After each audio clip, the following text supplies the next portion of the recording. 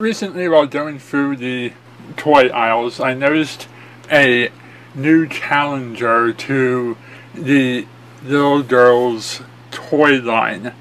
Alongside of Monsters High, Bratz, and Equestria Girls, we now have these fairy tale characters. The problem I have with this is that these are all really great, interesting ideas. I love the idea of monsters going to high school and fairy tale characters having children and ponies being humans. But the problem I have with these dolls is they all look identical to each other. Wait right there! Whoa, who are you? My name is Time Jump. I'm a time-traveling pony that comes from the future. Great Scott, you've made an error in your communications. What do you mean? What are you talking about? What error? Those aren't fairy tale high school dolls. Those are Moxie Girls.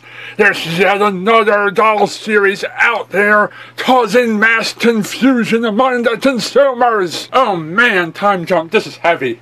I know, isn't it? I can't believe this. I can't believe that I didn't catch this until after I was editing the video. These aren't the same dolls. These are different dolls. It just goes to show you just how identical these dolls are, how unoriginal they are with their art styles. If I can't tell them apart when I'm casually taking their pictures in the toy aisle, and when I'm uploading them to the computer, I have to wait until the editing stage to see my mistake. It just goes to show how similar all these doll types are. There's absolutely nothing distinctive about them except for their accessories. Thanks, Time Jump, for pointing out my mistake. And I'll see you again in the future. Or perhaps the past. Who knows? Anyhow, I have to be going. Try not to make any more mistakes in your presentations, or else I'll have to come back here and correct them. We'll see each other again if you ever do a review of a series that happened in the 90s or 80s, or even further back. Until then, good luck with your show. Thank you, Pony of Time. Anyhow, back to my pre-recorded session. Take them outside of their packaging, put them next to each other, and you can't tell them apart. They all have the same heads, the same arms, same legs, same bodies. There's nothing distinctive about the art design of the characters. They take really great ideas and then they mess it all up by having generic, bland, uninteresting art design.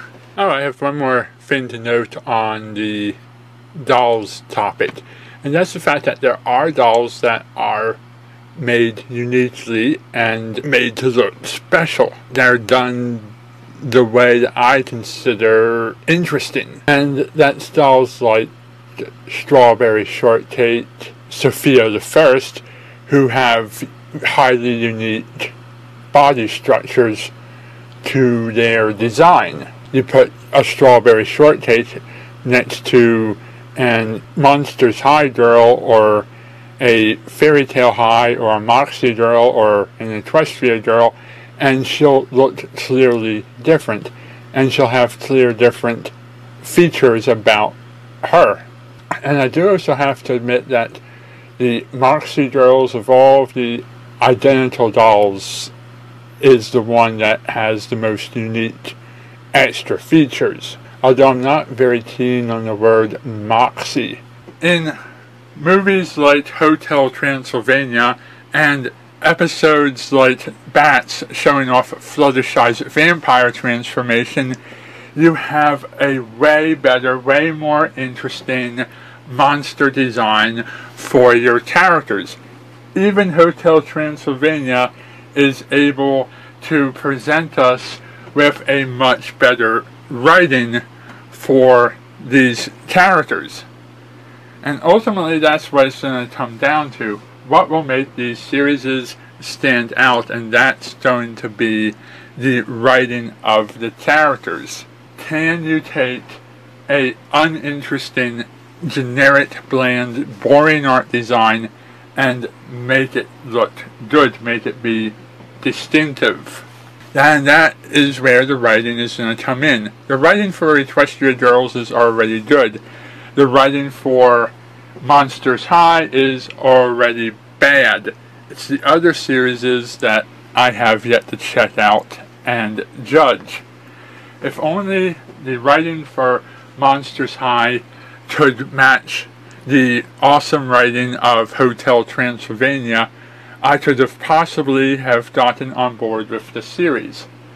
And yet, this still doesn't excuse my other gripe, is that the dolls themselves are too generic and boring. Here's an example of how you could have made these dolls more interesting. Add some more monstrous features. Just as Fluttershy turning into Flutterbat looks distinctively more monster-like while still being adorable, you could have pulled off the same reaction with the Monster High characters. Add some gills and fur and fins and fangs and claws and some interesting eye shapes and slime and stuff as needed, while still keeping them relatively adorable. Instead of having to keep them looking beautiful and slender and sexy and whatever else, you should have bulked them up, added some muscle, covered them with a little bit of texture. That would have made the dolls themselves more distinctive, and then you can distinguish the difference between one series and the next when you're blindly shopping down the aisle and you don't know enough about the dolls to tell one from the other.